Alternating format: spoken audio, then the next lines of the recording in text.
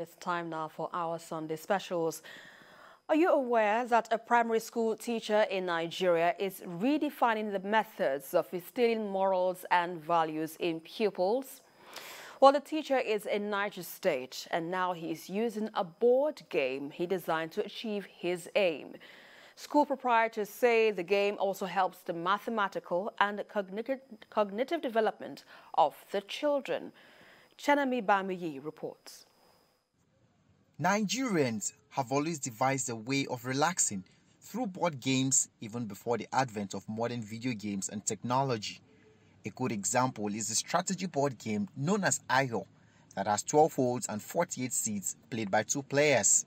These board games have stood the test of time, yet they remain competitive and a means of relaxation for participants. While video games are popular among the younger generation, there is also a rising interest in board games too, coming out in great styles, from treasured classics like chess and Monopoly to new favorites like Scrabble. The purpose of board games is continually evolving to include teaching morals and values. Getting kids to put away their electronic games and study sometimes has been a difficult task for parents.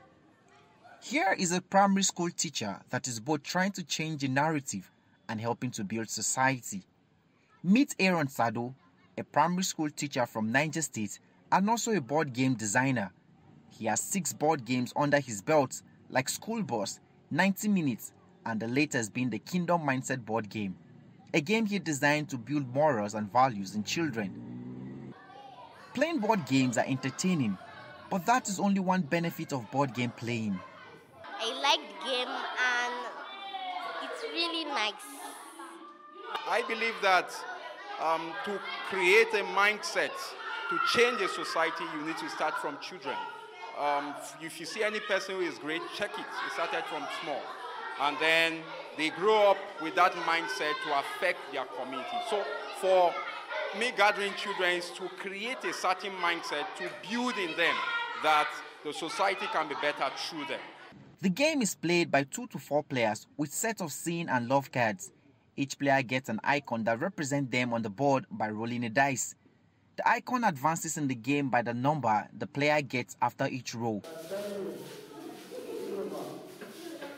There are love and sin boxes along the way. If the icon moves to any of these boxes, the player picks a card and reads a Bible text on it and follows the instruction thereafter. This is to imbibe moral values in the players. For example, if the player with a pastor icon falls on the adultery or murder box, the icon must begin the game all over at the point called rededication. So also when a player with the deacon icon falls on the box of covetousness and jealousy, the icon must lose 3 turns.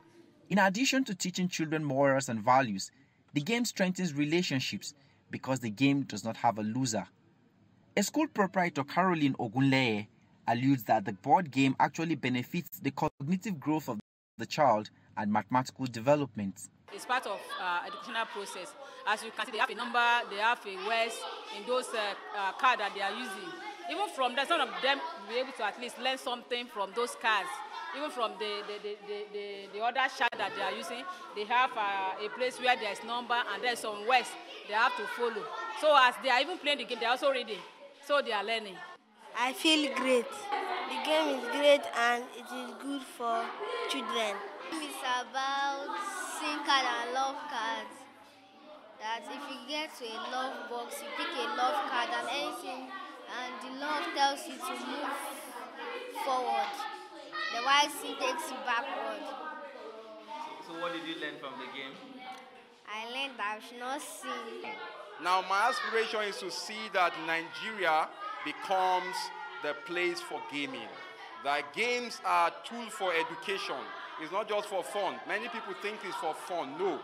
Games are to enlighten us. For example, if you want to be a vibrant business person, you must play Monopoly. It teaches you business. It teaches you how to harness opportunity. Just like every other startups, partnerships and funding is required to produce these games and make them available to more pupils. In today's society where children have access to uncensored content on the internet, games like this do not only help to build their cognitive abilities, but also help them to build morals and values. Every sane society is built on values. For example, one of these love cards says, "For God so loved the world."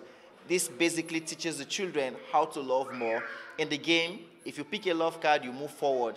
But if you pick a sin card, which has to do with immoral things in the society, you move backward. By these simple actions, the children get to know the things that they ought to value and the things they ought to repel. Chenemi Bameyi, TVC News, Mina.